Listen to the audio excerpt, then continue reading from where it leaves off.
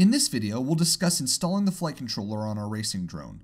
As a reminder, this video accompanies our text guide on propwash.com that you can use to follow the process step by step with pictures. Now that we have our PDB, ESCs, and motors installed, we can start connecting everything to the flight controller. The flight controller functions as the brain of our quadcopter. Eventually, we'll hook it up to our PC so that we can install and customize all the settings to make our drone fly. If you want to read more about the technical details on flight controllers, you can check out our guide on propwash.com. Assembling the flight controller can be daunting to new pilots, so we wanted to break this process into easy to understand parts. First, we want to get to know our flight controller and identify which parts of the board we're going to use for our build. Second, we want to solder pin headers into the positions where we will connect our components and build wires to connect these components to the flight controller. Third, we want to solder the flight controller power wires to the PDB. And finally, fourth, we want to mount the flight controller and connect all our wires together. So as we mentioned, our first step will be to identify which parts of the flight controller we're going to use for our build. On screen, you'll see a simple wiring diagram. This covers the fundamentals of what we're wiring to the flight controller. The solid lines are required, while the dotted lines are optional. As you can see, we're going to utilize the signal wires that are already attached to our ESCs, connect the flight controller to the PDB, and connect the RC receiver to our flight controller. So for the required connections that we need to make, there are three fundamental types. The power connection will use a power and ground wire so that our flight controller can get power.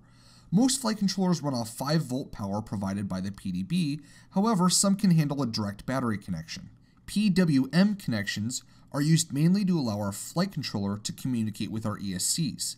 Each ESC needs to be connected to the flight controller with one signal wire, usually colored white or yellow, and one ground wire, usually colored black. PWM connections will often have a red power wire, which rarely needs to be connected. UART connections are kind of like a USB port for our flight controller. It's a standardized communication protocol which allows us to plug in peripheral devices to add functionality to our quadcopter. Some devices that connect to the UART port, like the RC receiver, are required for flight. Others, like GPS, telemetry, or an OSD, are simply nice to have. UART ports will have 4 connection points: power, ground, TX or transmit, and RX or receive. For the most part, you'll only need to hook up either RX or TX rather than both. Think of it this way. If you want to receive data to the flight controller, like receiving input from the RC receiver, you would use the RX connection. Now the cool thing about flight controllers is that they can be used for a ton of different flying setups. The downside is that first-time builders may be a little intimidated by all the pin slots and connections on the board. Here's the good news. We won't be using all the wires or sockets on the flight controller for the quadcopter that we'll be building. That means it's totally okay to have a ton of extra wire and components that may have come with your flight controller left over at the end of the build. The bad news, or I guess tedious news, is that you'll need to identify what goes where on your flight controller. Now for this video, we're using an SP Racing F3 flight controller, but the process that we undertake here will be similar for all flight controllers. However, the layout may be different. No matter what flight controller you end up using, you should always consult the manual and understand what each connection is used for before attaching anything. We recommend taking time here to prepare your build in order to make hooking everything up relatively painless. Drawing out your own diagram and labeling everything can make the assembly process a breeze. Okay, so on to our second step. We want to solder connection points onto the flight controller and prepare wires to connect all the components together. We're going to use pin headers to create connection points on each of the sockets we plan to hook equipment onto. This will make connecting everything extremely simple and make for easy repairs down the road if we need to swap out broken components. To do this, you're going to need various pin headers. Now for the most part, your flight controller probably came with a selection of headers. If not, you can check out our flight controller buyer's guide in the description for more options. You're going to want some straight pin headers and some 90-degree pin headers. We like using the 90-degree pin headers for our ESCs and the straight headers for our UART connections. However, this is really going to depend on how you laid out your build. Depending on your frame and the length of wire you have, you may want to choose one over the other, and that's totally fine. These are just connectors, and as long as everything fits, you can use whatever works best for you. Another consideration to make before soldering everything together is to correctly position your flight controller on your frame. All flight controllers on the market should have some sort of arrow or indication of where the board should be facing on the quad. You want the arrow pointed towards the front of your quadcopter.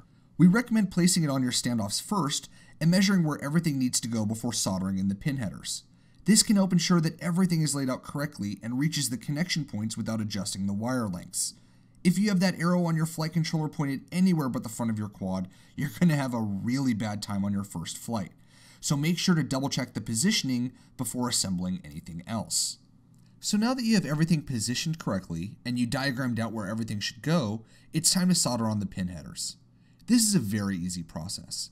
Simply cut however many pins you'll need, push the short end of the pins through the sockets on the flight controller, hold them in place using helping hands or something similar, and apply solder to bind the pins to the board.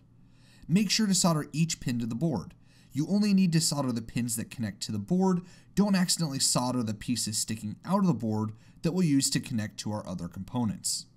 If you haven't done this kind of soldering before or need some practice exercises, check out our soldering video guide for some tips and tricks for soldering. Of course, there's a link in the description for this video.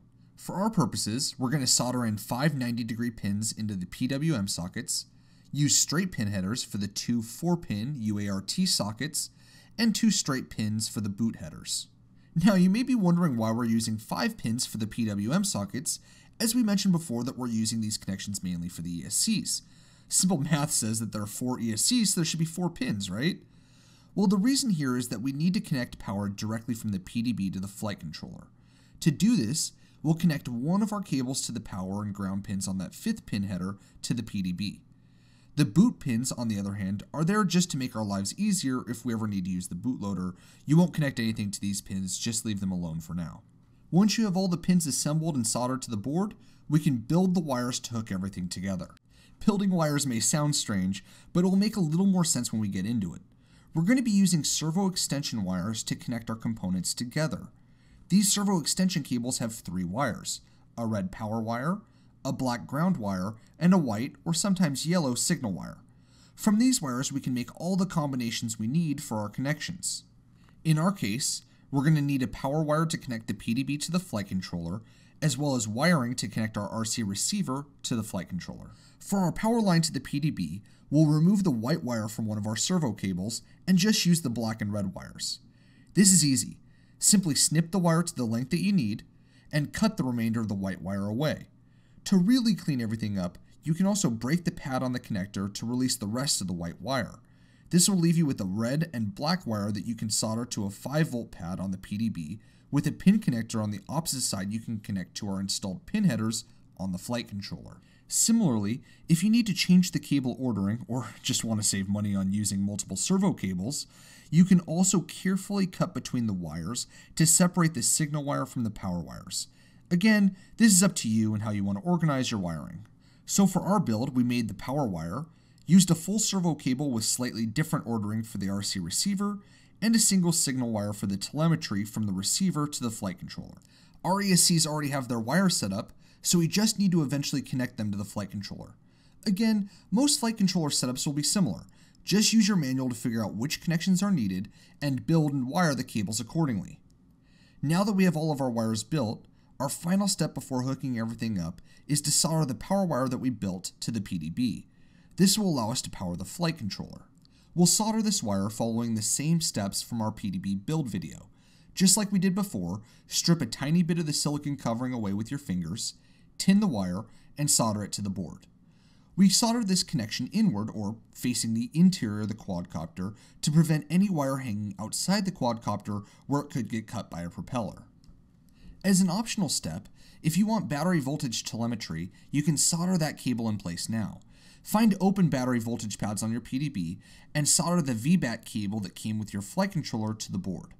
As always, be sure to wire any power cables to the correct terminals. You can then hook that cable onto the flight controller. With your power leads soldered, we should just be left with connections that will fit nicely onto our pin headers. So let's hook everything up.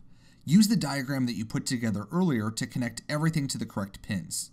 The one tricky connection is ensuring that the motors are in the correct order.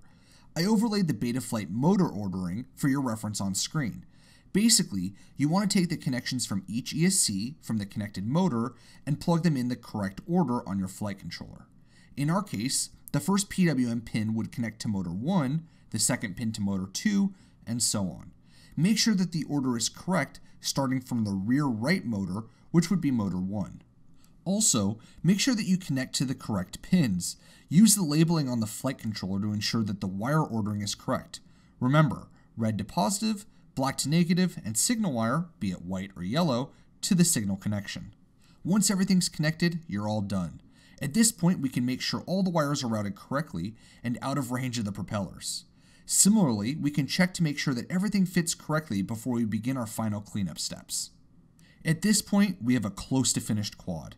You have two choices from here. You can either install FPV gear or proceed to final cleanup to fly line of sight. Feel free to pick between the two depending on your build. For our purposes, the next video will be about installing FPV gear. Links are on screen and in the description for both. We'll see you there.